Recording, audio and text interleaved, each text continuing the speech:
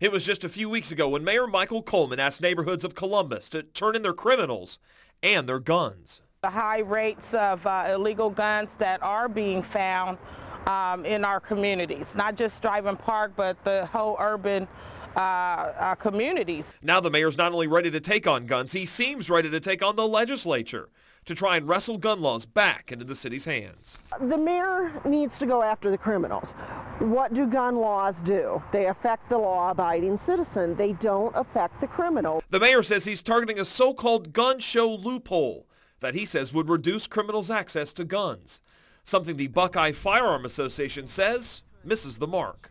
A criminal isn't going to go to a store. They're not going to go to the gun show, pay full retail on the gun. They're going to go and steal it. But Coleman says data from the ATF shows that weak gun laws lead to illegal trafficking and should lead to cities getting more say on the law. Gina Hawthorne-Hill says she doesn't care who takes control, but says something needs to be done soon. She believes with every second spent waiting, another illegal gun is ending up on her streets. They're coming from somewhere, so I would like to see the state and the city maybe work together and combine their efforts. Marcus Thorpe, NBC4.